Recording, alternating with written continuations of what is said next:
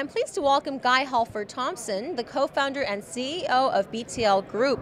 So Guy, you're the globally the largest blockchain company that's listed. So talk to us about what blockchain is. So blockchain is distributed ledger technology. It's a very new technology. It's only been around for, well, I guess it has been around for 5 or 6 years now, but it's a technology that really enables us to put a lot of trust into the way that we transact. But it doesn't just apply to financial transactions. Anytime you're looking to transfer information, blockchain enables you to do it in a way that is very secure, verifies the authenticity of that information, and enables you to have what we call a golden source of truth. So as that information is moved around, you know exactly where, and when that information was transacted. And a lot of the friction that we're seeing in business processes today, whether it's in payments or in other industries, is really down to the lack of trusted information. Yeah. So we look at a lot of the work we're doing, both in energy and in finance, is reducing the friction and overhead in compliance and regulation.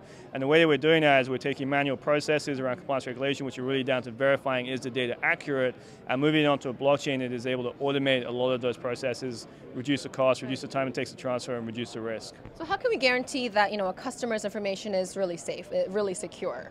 So blockchain doesn't actually introduce new cryptography, for example. It just repackages existing technology in a new way that enables us to unlock new potential in it.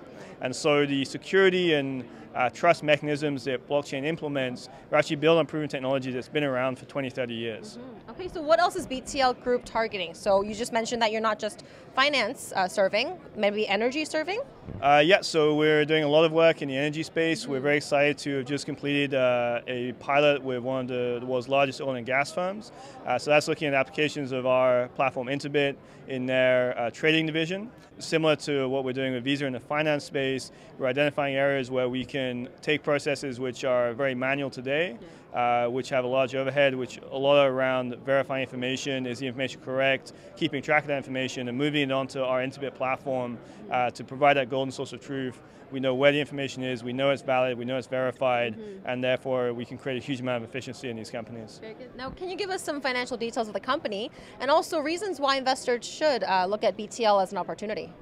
We have just over 17 million shares outstanding, very tightly held with the insiders and management directors of the company. We've raised $3.5 million to date in 3 financings. We did financings at 15 cents, at 50 cents, and at 60 cents. And actually recently we exercised some warrants at $1. Right now we're generating revenue through the pilot initiatives that we're doing.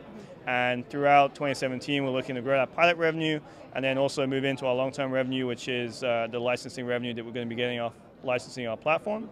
As far as investing in BTL and blockchain, I mean, blockchain is a very high growth space. A lot of companies starting to look at this. Every major bank is running half a dozen blockchain initiatives exploring the technology. The technology has certainly been validated. It's proven. We know that there's huge cost-saving potentials with the technology, but there's a big challenge in actually going from a proof of concept to launching a product, and that's really where we specialize. And then we want to really take blockchain mainstream, roll it out in some of the largest companies in the world. And what really drives us as a company is that potential to drive change in companies which are worth hundreds of billions of dollars. All right, well, thank you so much for your time, Guy. Thank you very much. For more coverage of Cantech 2017, be sure to watch our other videos on SmallCapPower.com.